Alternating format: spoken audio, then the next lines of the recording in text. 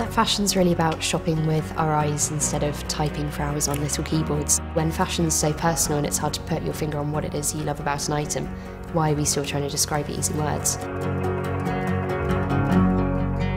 People use Snap fashion by seeing something they love, take your photo on their mobile phone, and then basically we just find them everything similar to buy online and on the UK high streets.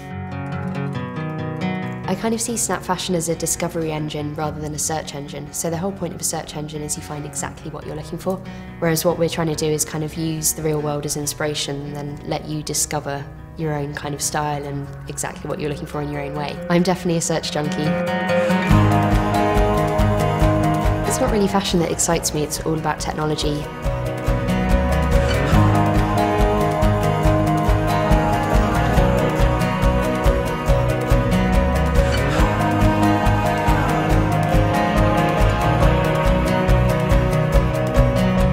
She's extremely hardworking, and that kind of rubs off on the team really. She gives you a lot of leeway, a lot of space to kind of get things done how you want it to get done. I always struggle with the women in tech question because I've always been a woman in tech. When I was doing my degree, no one really made a thing of it. I think the great thing about engineering and science is it's a proper meritocracy.